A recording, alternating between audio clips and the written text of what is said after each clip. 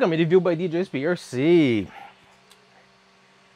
What I wanted to talk today is basically a little bit about the BL Touch and the Creality Touch, like I have in my hands right here.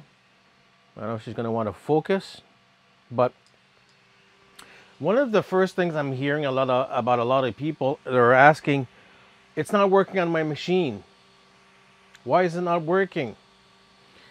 Not all Creality machines out of the box are compatible with them. The newer ones are, because some of them will come with it. Some of the newer machine will have a direct drive from Creality, like I have on my Ender 3 Max here. That's called the Sprite. They do come with it now. But the other machines, like if you take an example, my Ender 2 Pro right here, that doesn't have the Creality Touch or the BL Touch comes with it, it doesn't. Even if you have an older machine like the Ender 3 Max here that I have too, they don't come with it. But if you do get the kit, you can install it.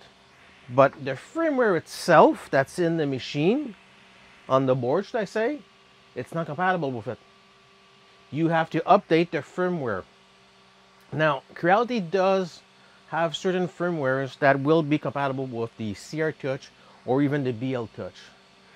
In the BL Touch, you do have some clones out there.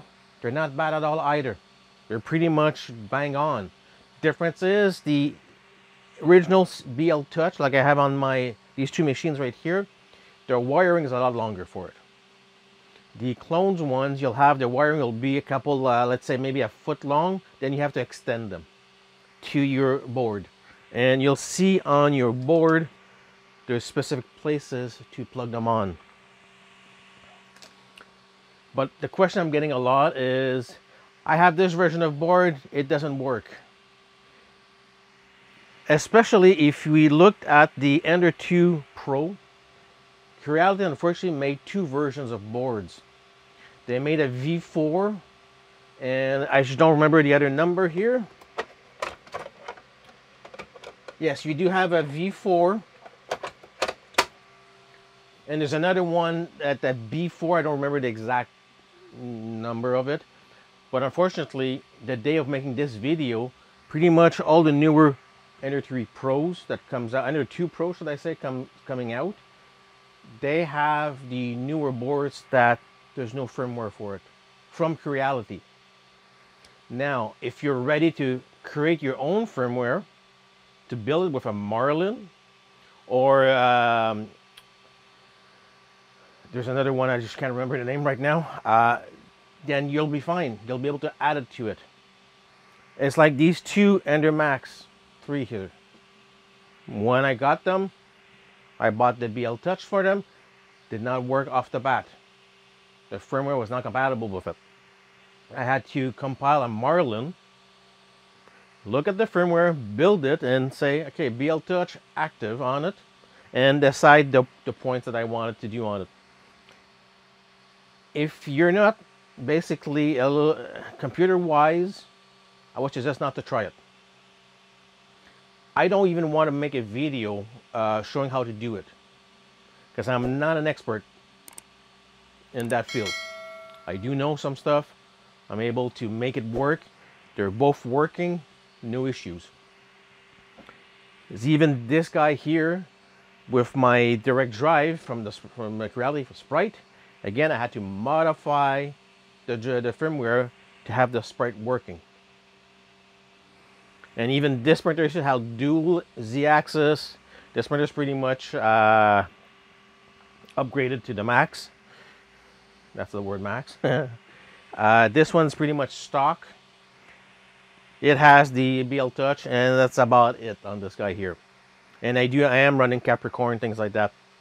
But before you decide to buy a Creality Touch and throw it on the ground, as I just did, or a BL Touch, verify what board you have.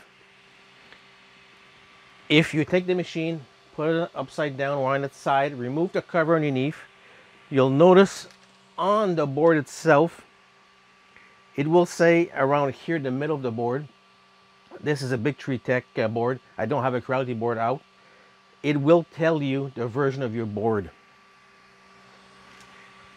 On my Ender 2 Pro here, it's the 4.22, if I remember correctly. That's why I always write it down. It's the version 4.2.3. I do apologize. And Creality has a firmware for this guy. I did not compile a firmware from Marlin because it works. I have no issues. These guys running a special Marlin that I built. Some people will have built some firmwares for them and say you can use mine, it's the same machine. You could be lucky. Somebody else built it and it's working. But your machine could be off just a bit. Just make sure to do your diligence and make sure everything's working. Because you have other stuff. Even on these here, not on that one anymore. On this one, you have the filament runout sensor. Again, in the firmware, I had to activate that. If not, not going to work. This guy here doesn't have a filament sensor. Don't really need it. But again, if you do compile, you have to make sure to activate the correct settings in it. But like I say, before you go and buy, let me grab it from the floor, a CR Touch or a BL Touch, make sure your board's compatible. Or make sure, should I say, you can get a firmware for it. There are some YouTubers out there that have websites that they can compile firmwares for you again. Go ahead if you want to, but just make sure you're getting the correct one for your board. Because these here have the 422 firmware correctly. This one's going to be upgraded to the Big Tech right here.